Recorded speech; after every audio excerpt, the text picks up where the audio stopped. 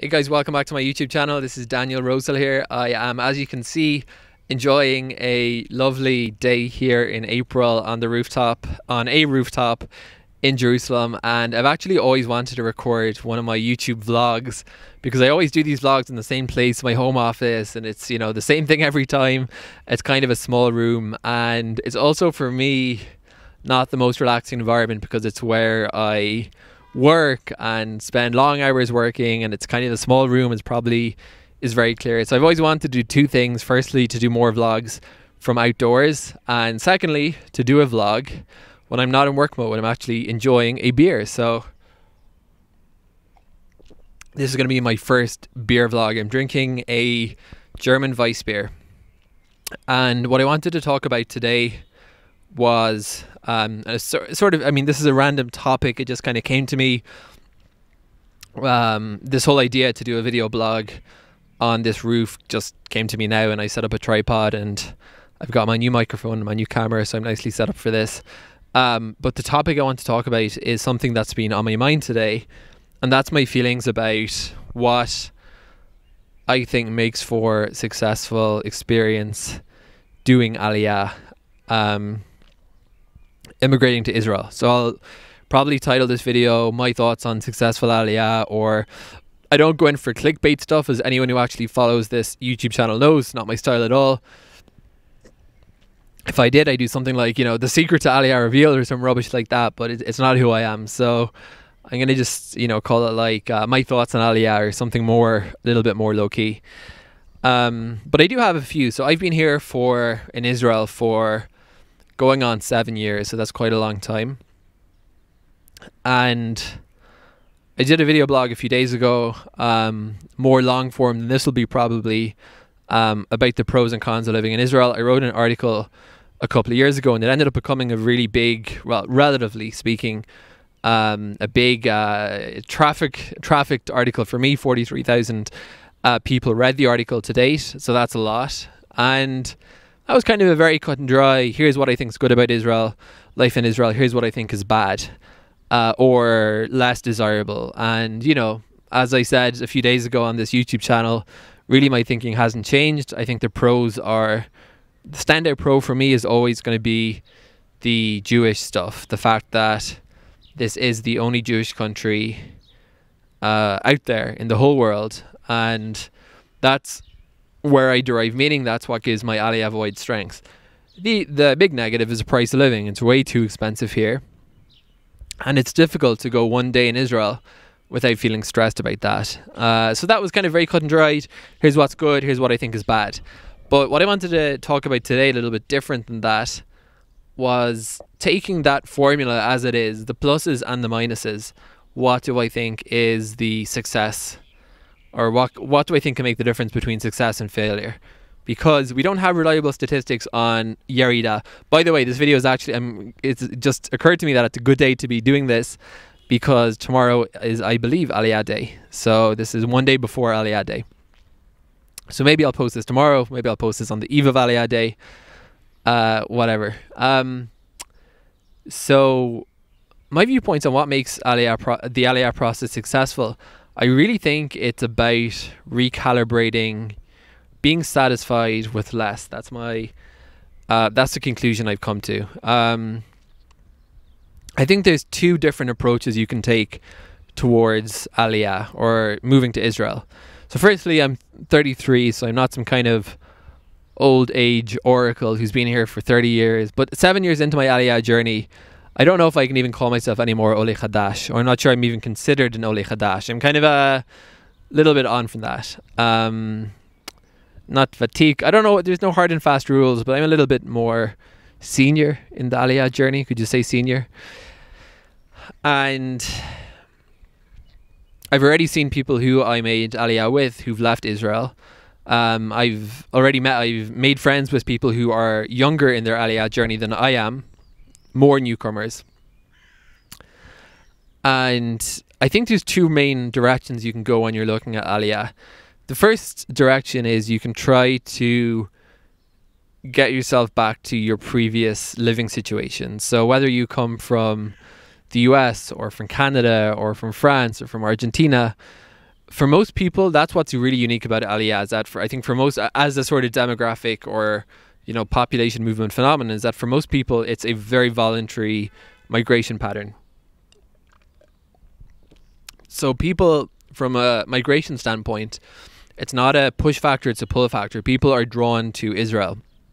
When Israel was founded, Aliyah was kind of conceived, and I think this is actually negative messaging, as a push factor. Israel is the last refuge for Jews. Jews who are persecuted anywhere in the world can find a home in Israel. And I never really connected with that messaging. That messaging has been so entrenched that Israel's law of return, the yardstick upon which it bases citizenship or denies it, eligibility for Aliyah, is actually predicated deliberately on the way the Nazis defined who was a Jew. And I've actually always thought that was an enormous mistake, because to predicate the renewal of the Jewish homeland upon the logic of somebody whose goal was the extermination of the Jewish people, to me always seemed very, very perverse. So anyway, that's my thoughts on that topic. But the goal regarding Aliyah is people come here and they generally, most people these days, and I'm going to go out on a limb here because I don't have the numbers, but without wishing to sound sort of discriminatory, someone who's making Aliyah from Ethiopia or from perhaps even the Russia or somewhere like that, they might enjoy a increase in their standard of living, but a lot of Olim, I'm not going to say a number because they don't have the number, substantial proportion will experience a decrease in their standard of living, irrespective of whether they're a tradesperson or a medical professional or anything like that. So there's two different paths when one is presented with that reality. The first path is you can rebel against that, you can fight against that, and this is something I've been doing for a lot of my journey in Israel. I opened a freelance file 6 years ago, more or less, when I moved here. Before I got my first job, I kind of saw freelancing as an attractive, that was my first way I made money basically here, and I just kind of kept it open. And I put myself under a lot of pressure, because even when I got my first office job, my second office job, and even up to my current job, which I started only about 2 months ago, I've always kind of felt it's my responsibility. Well, I have that file open, I may as well work extra to try to make more money, to try to make Israel more manageable.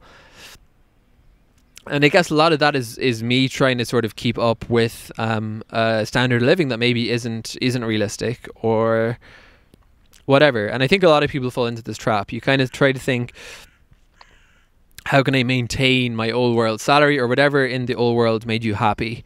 And I do think that that's kind of a worthwhile criterion to have in mind for your Aliyah journey. There's a point where, if I look at my own Aliyah experience, it's been a series of reaching that old point. In other words, there's all these milestones where before you made Aliyah, you had a car, and then you come to Israel, and then it takes a while, but finally you get a car. So now you're back on the car front. You're equal. You're where you left off, and eventually, you, if it all goes well, you hit enough of those little milestones that you get back to where you came from, and from that point onwards, it's progress. And there's a tendency, I guess, to try to expedite that process as quickly as possible, because we don't want to fall behind. It's our human nature. And my thinking currently, or where my head is at regarding this journey, is that I don't think it's right. I'm at the point now where I'm sort of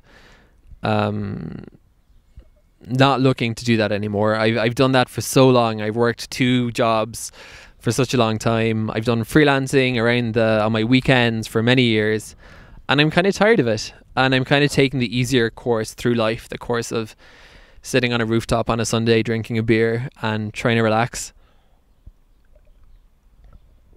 Well, I am relaxing. I'm not just trying to relax. I'm relaxing up here. So it's kind of a deliberate change of tempo, but it feels quite wrong initially. You have to give yourself permission to step back a little bit. So I think that for people who are successful, they kind of just roll with this difference.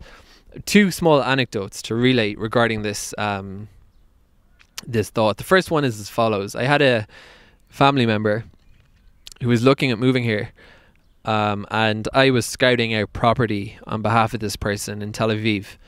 So I was going around, responding to realtors and doing viewings of apartments, and progressively looking at a bigger budget and a bigger budget and a bigger budget to try to find better. And no matter how far the budget went, nothing was good enough. And that to me is a mentality I share, unfortunately. And I think a lot of Olim share and struggle with. It's this one of, well, if it's not exactly what I consider a great apartment, it's not good enough for me. I'm not going to do it. And I think the people who end up being successful here and happy here and fulfilled here, the Olim in that category, are people who manage to just accept that whatever the new place is, the new neighborhood, the new apartment, the new job, whatever the new conditions are, they say they're okay with it. So that's the first thing. The second thing is, I recently had occasion to visit the apartment of someone in Israel who's very, very wealthy in Tel Aviv. We're talking very, very wealthy. And I went to the guy's toilet, and I went to the toilet and I reached out for some toilet paper. You can fill in the blanks here in the story. And the whole fixture fell off the wall, which for anyone who's spent time living in Israeli apartments, the plugs pull out of the wall. Just the standards are just not that good. Like, there's just it's just not a good standard of building here. I don't think it even comes down to money or labor. I don't know exactly what the reason is, but it's the thing you see here across the board, especially if you're renting. And it just kind of struck me that, this is one of the most illustrious residences in Tel Aviv. I'm sure it costs X many million shekels. This is kind of what people would be killing themselves to be able to afford, and you still have the toilet fixture that falls off the wall.